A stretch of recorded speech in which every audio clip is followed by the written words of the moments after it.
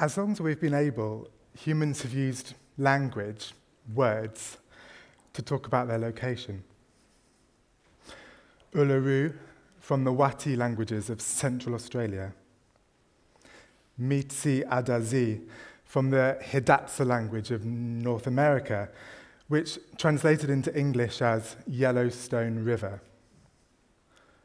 Chomolungma, or Mother of the Universe, the first name for what we call Mount Everest.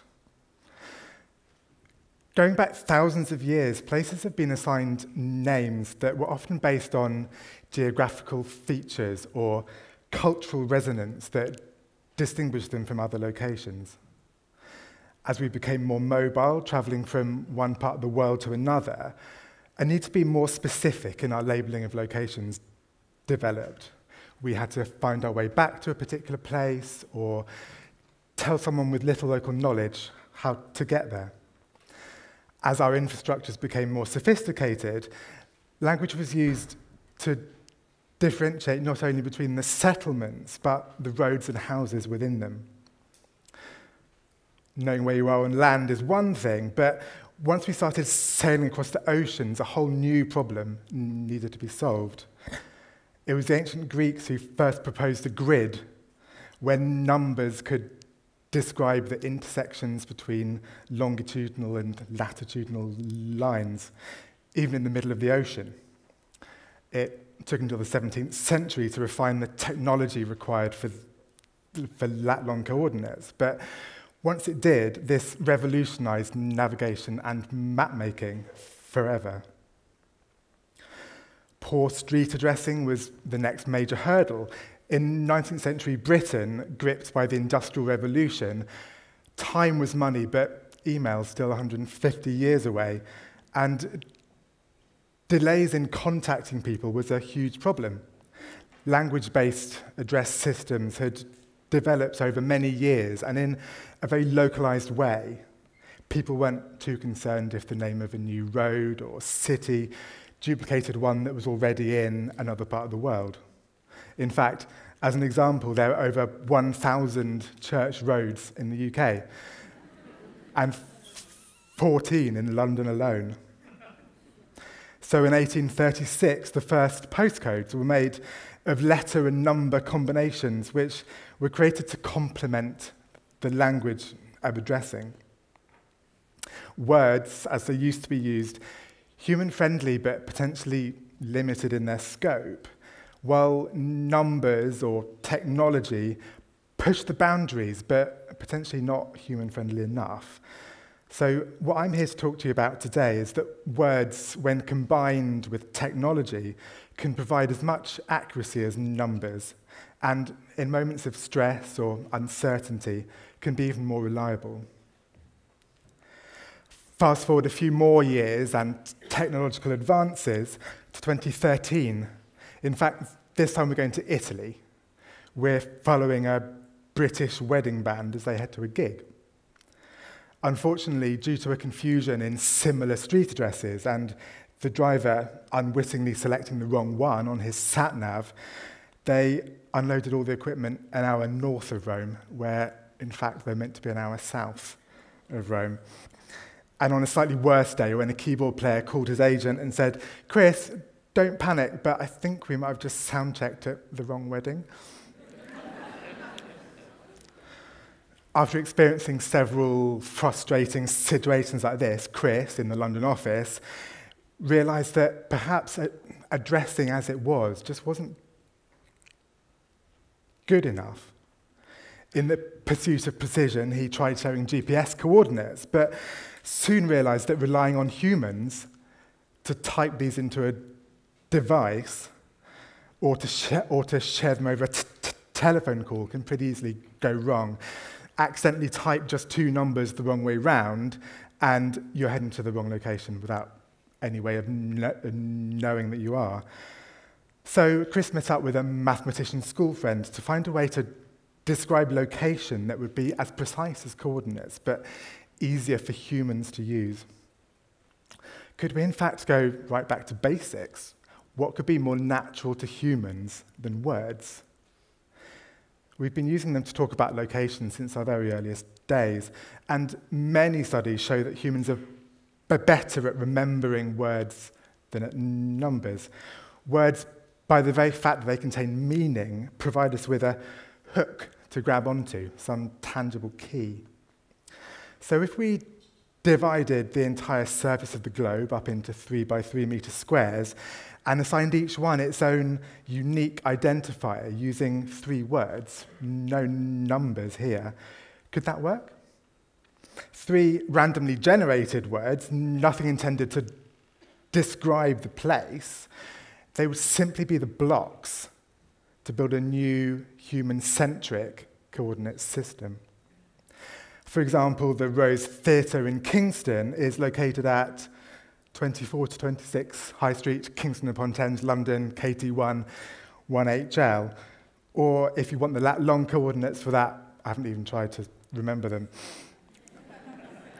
But, and I can remember this one, the what 3 words address, flood, camps, cloud, leads you right to the front door. If you need the artist entrance or the loading bay, you can find another 3 words to take you to that exact place. I'm currently standing at Drift Fortunate Leader, and I quite like those words, so I'm going to leave them up there for a minute. This isn't only useful for street addressing or to tell somebody how to get to the right house, as every single 3 meter square on the globe has its own unique address. You can tell your friends what part of a large beach to meet you on, or find your way back to your tent at a crowded music festival. More seriously, being able to apply what 3 words to street addressing can be a game changer in parts of the world where this is less developed. A favela in Rio de Janeiro won't have house numbers or street names, but a what 3 words address can get a delivery man right to the front door. Imagine being involved in a car accident on an unfamiliar country road. How are you going to tell the 999 call handler where to send the ambulance to? Here in the UK, most of our emergency service providers now accept what 3 words addresses, and we've heard of loads of stories where they're actually being used right now to save lives. Words are all around us. They're with us every day. They're even saving lives. We use them all the time. But I have a slightly paradoxical relationship with words, and I wanted to just touch on that now. As a child with a bad stammer, communication was often stressful. My stammer particularly used to trip me up because it's not always the same sounds that I have a problem with on any particular time, so it's quite hard to predict. I often, however, had a particular problem with the J sound, which, when your name is Jamie, can be quite stressful. Many stammerers have this constant internal dialogue playing in their minds, jumping forward in conversations to identify potential problem words and try to find a way out of having to use them. To give you an example, if the letter F is proving troublesome to you today, you might preemptively swap the word film for movie. That's pretty easy. Hopefully you're not having a problem with the M sound as well, otherwise you're going to have to move the entire conversation around to try to fit to what you need to say. I actually once likened this to canoeing down a mountain stream full of boulders. You can see a short way in front of you, and to some extent you can plot your path to avoid the obstacles. But this can be stressful when you're also concentrating on keeping paddling without capsizing, getting to where you need to be. And also sometimes those boulders are simply too big, too unavoidable, or you've gone so far out of your way to steer clear of them that you can hardly remember what you were trying to say in the first place. Maintaining a conversation as a stammerer can sometimes feel just like that. Even though I have it a bit more controlled nowadays, I've been doing this many times over the last 10 minutes alone, which, when trying to stick to a script that you've spent months of your life lovingly crafting, that can also get slightly annoying. Anyway, for me, this constant internal negotiation reinforced two really strong beliefs.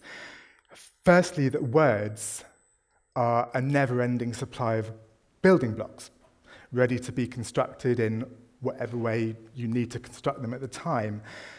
But also, words are beautiful. They're a privilege. They're something you should never take for granted. The fact that I found them hard at times actually only reinforced my conviction of how precious they really are. And as a child, all this thinking about words all the time led to an obsession with other languages. Did they work in the same way as English? What slots in where and how? How are words created? I spent a lot of time learning new languages, one by one. Maybe I was looking for the language in which I didn't have a stammer anymore, but unfortunately there isn't one. I learned, for example, that the Icelandic language has this really fascinating approach to coining new words. Lots of languages, when you need to talk about something new, some new technology or something like that, but borrow the word from some other language to talk about it. Icelanders, however, have this great way of coining new words that are based on old or potentially forgotten vocabulary from their past.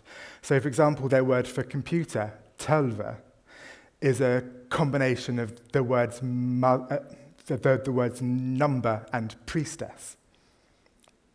Anyway, so I went on to study linguistics. I worked in the language industry as a teacher, then as a translator. I learnt more about how languages both facilitate communication, but can also bind you to a community or a shared history. Your native language is part of your identity, and it helps connect you to new concepts, new innovations. So when I first came across What Few Words, I, like a lot of people, I think, had a very strong reaction to it, but maybe slightly different to other people's. Mine went, number one, wow, what an incredible, intuitive idea. It's so simple. I started thinking about all the ways in which it could be useful in my life or in the lives of others. I wonder what the 3 words for my front door at home are, obviously. And then number 2, actually mind-blowing that here's a company that is using words in the way that I've privately always thought of them myself, as building blocks. Beautiful artisan blocks, but still.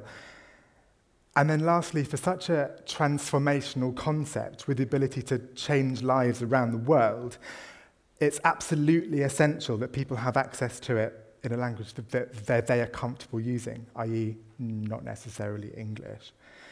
So to cut a long story short, I joined the company and we built a framework to achieve exactly that. 7 years later, What Few Words has launched its 50th language version. Each and every one is built from scratch. It isn't translated because you can't neatly translate one word in a language into one word in every other language. But this also helps us to tailor each one to the people who are really going to be using it. We work with a large team of native speakers of each language who we ask to look at their language as building blocks, like we do, but also end up constructing something that feels completely natural.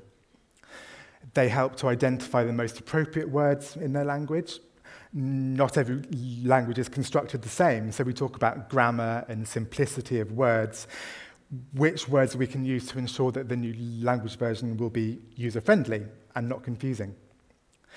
We do as much as we can to remove negative or culturally insensitive words from the product, which this can vary from language to language. What one community finds unacceptable isn't always correlating to some other community. And we talk about this at length to ensure that our product provides a really high-quality experience. Everything my team does is geared towards unlocking What Few Words technology for everyone in the world, not just those who speak English. Throughout our history, language has cut to the very core of what it means to be human. And while the world is even more connected than it's ever been, it should be our goal that everyone is able to access technology of any form in the language of their choice. I think it can sometimes feel that technology is taking over the world, pushing humans away from the core of our own experience. But I think that technology and language can actually can work together in rather beautiful ways to enable each other, blending thousands of years of advancement in both fields to arrive at elegant solutions that are practical, intuitive, and potentially life-saving. Thank you very much.